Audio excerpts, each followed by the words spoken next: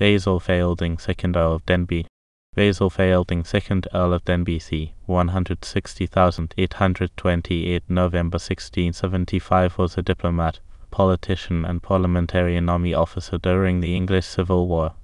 He was the eldest son of William Feilding, 1st Earl of Denbigh, and Susan Feilding, Countess of Denbigh. Biography. Like his father, the son was educated at Emanuel College, Cambridge. He was summoned to the House of Lords as Baron Feilding in March 1629.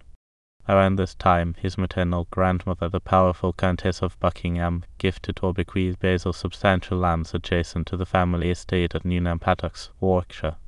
Consisting of most of the village of Montcubby and land in neighbouring villages, the lands were the ancient estate that had belonged to the pre-Reformation Montcubby Priory.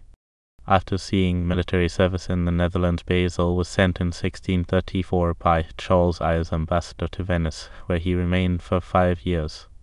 When the English Civil War broke out, Feilding, unlike the other members of his family, ranged himself among the parliamentarians, led a regiment of horse at the Battle of Edge Hill. His father, the first Earl, was on the other side that day and suffered injuries from which he died. Having become Earl of Denbigh in April 1643, Basil was made Commander-in-Chief of the Parliamentary Army in Warwickshire and the neighbouring counties, and Lord Lieutenant of Warwickshire. During the year 1644 he was fairly active in the field, but in some quarters he was distrusted and he resigned his command after the passing of the Self-Denying Ordinance in April 1645. At the Treaty of Uxbridge in 1645, Denbigh was one of the commissioners appointed to treat with the king, and he undertook a similar duty at Carisbrooke in 1647. Clarendon relates how at Uxbridge, Denbigh declared privately that he regretted the position in which he found himself, and expressed his willingness to serve Charles I. He supported the new model army in its dispute with Long Parliament, but he would take no part in the regicide of Charles I.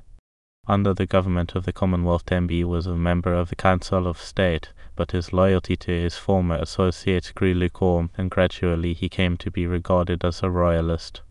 In 1664 the Earl was created Baron St. Liz.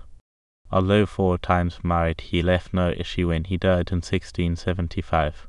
His titles devolved on his nephew William Feilding, 3rd Earl of Denbigh and 2nd Earl of Desmond 1640-1685, son and heir of his brother George, created Baron Feilding of Leckig, Viscount Callan and Earl of Desmond, and the earldom of Desmond has been held by his descendants in conjunction with the earldom of Denbigh.